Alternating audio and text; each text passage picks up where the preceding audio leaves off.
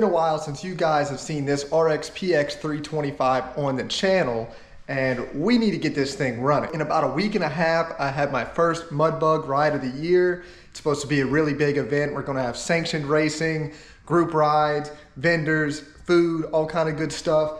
And this needs to be running for that. And we've got a long way to go in just a week and a half. There is nothing in this hull. Still got the rear exhaust in the hull. We've got the intercooler mount and the wire harness. But other than that, we've got a bare hull. So we have a lot of work to do in very little time. The main reason for that being is we've got a brand new engine built for this. And I wanted to try something new here. So this is my 325 block. And here you can see we have iron sleeves. So from the factory, this motor comes with what Sea-Doo calls a plasma coated cylinder. It's just bare aluminum that has been coated, and it's not that great. If you damage the coating, it's done for. It's not like you can bore it out. This iron sleeve, if for whatever reason this does get damaged, we can continue to bore this out and put a new piston in it. Now, these pistons are CP pistons from my store, but it's not the standard piston that you would buy from us.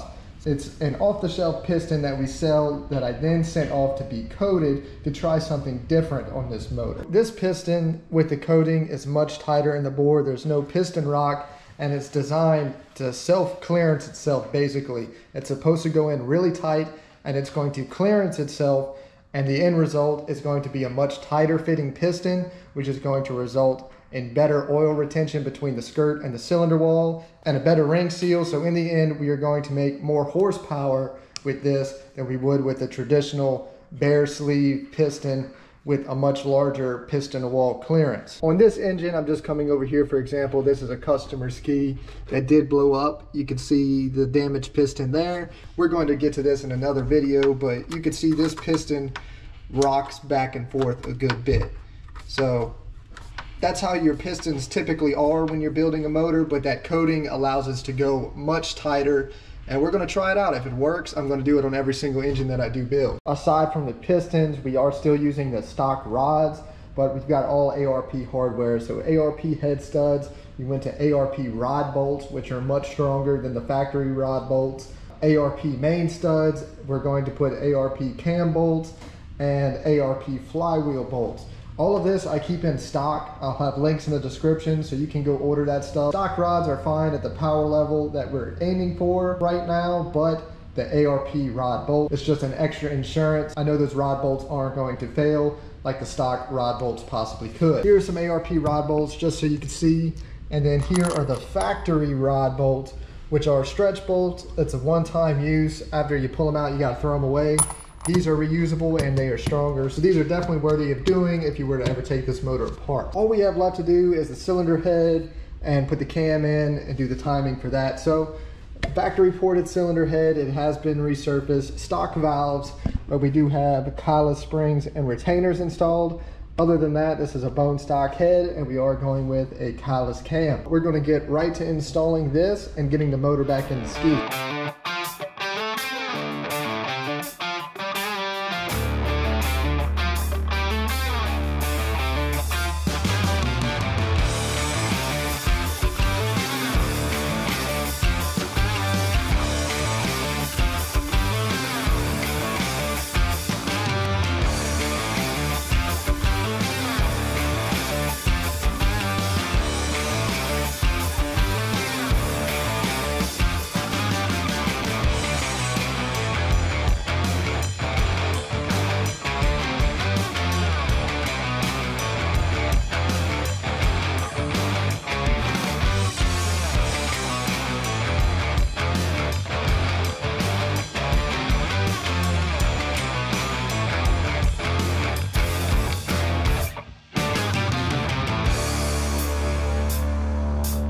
The head's on and torque down, the cam is installed and torque down, and if you were paying attention to that, there's a torque sequence for this. I tell people it's like laying down a sheet of paper.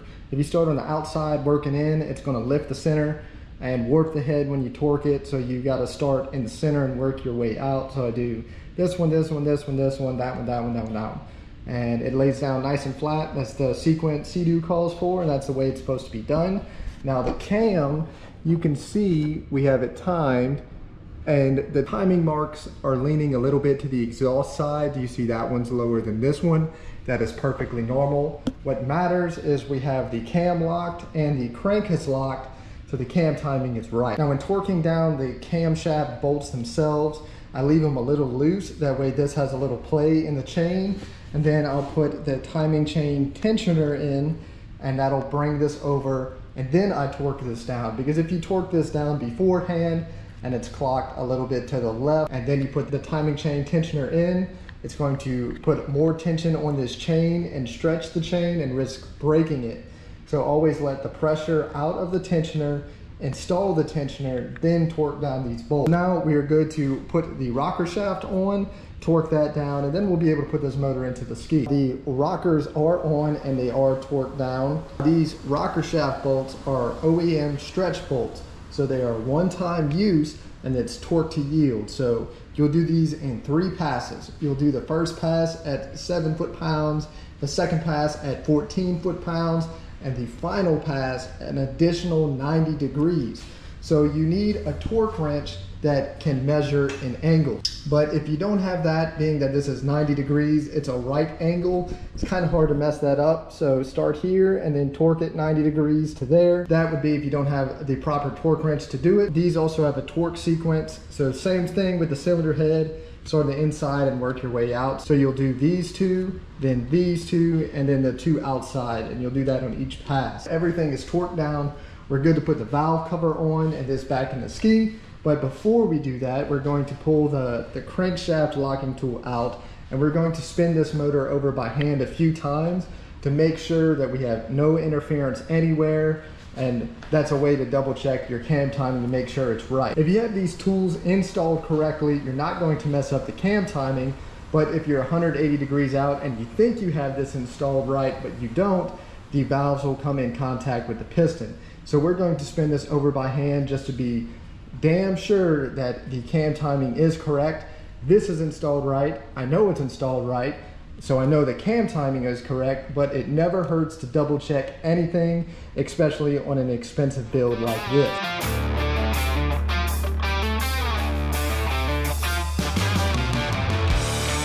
Everything spun over just as it should. Now, one thing I didn't mention is I do that with the spark plugs out, because if you do it with the spark plugs in, the motor's going to build some compression. But now we're going to put a fresh set of plugs in, and then we put the valve cover on. Installing the valve cover, I see people strip out these bolts quite often. That's because the way these are designed, you can see these have these little thread stoppers there. So these will thread in and they will physically stop, and people think they're just getting tight. They go to tighten them some more and it's going against the stop. You physically can't tighten it anymore, and it just strips out the thread on the cylinder head. So when you're putting your valve cover on, keep in mind that there is a stop on here, and don't try to turn it past the stop.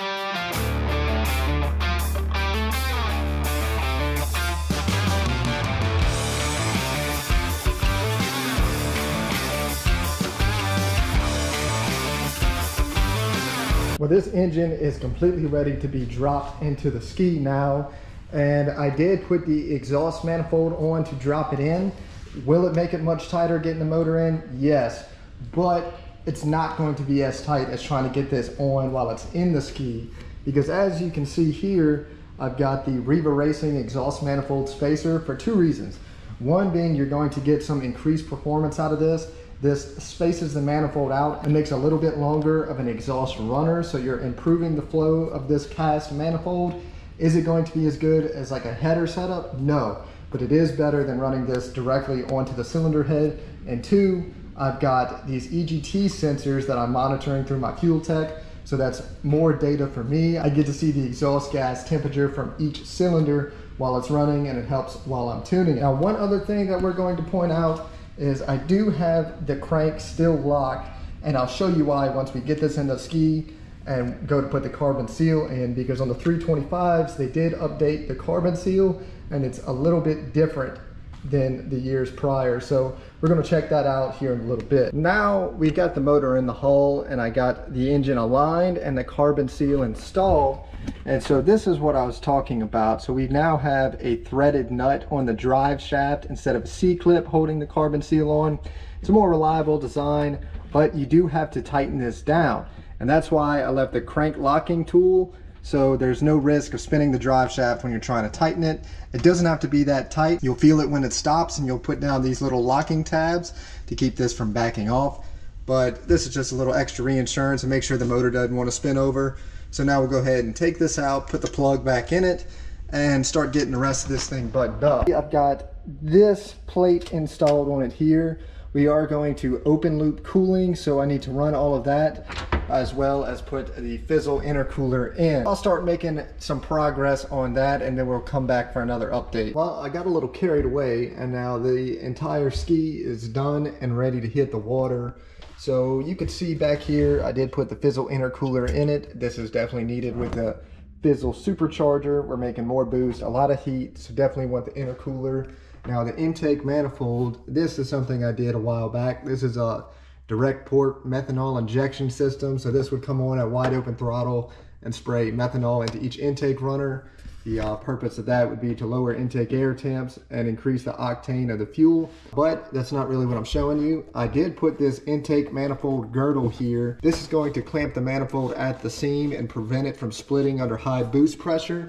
And we also did the Riva Racing intake manifold upgrade kit. This is 100% necessary, so what you're doing is deleting the flame arrestor that's in the manifold and helping increase airflow. This is what I actually pulled out of the manifold. For those of you that have not seen it before, this is very restrictive, don't want that. So doing the intake manifold upgrade kit is definitely necessary. And the last thing that we did up here is we installed this plate from Riva Racing to delete the airbox. So we've got way more room up in the front, but I modified it so I could mount all my Fuel Tech stuff on it as well. So you can see I got my EGT4 mounted here, the igniter. The Fuel Tech harness is mounted underneath the EGT4, and it holds all the factory electronics as well. So that definitely cleaned this up a lot. That's much better than having the big bulky airbox in there. And now we're ready to go to the water. I am switching to running E85 on this engine instead of 93 octane pump gas. So I just have a base tune in it right now. We need to head to the water and actually start tuning it and breaking this engine in. The next video, we're gonna take this thing to the water, start breaking the motor in and getting the tune dialed in. If you saw anything that you liked on this build that you want to do to your own ski, be sure to go to greenhawk.net to buy those parts, and I'll have some links in the description below. So thanks for watching. I'll catch y'all in the next video.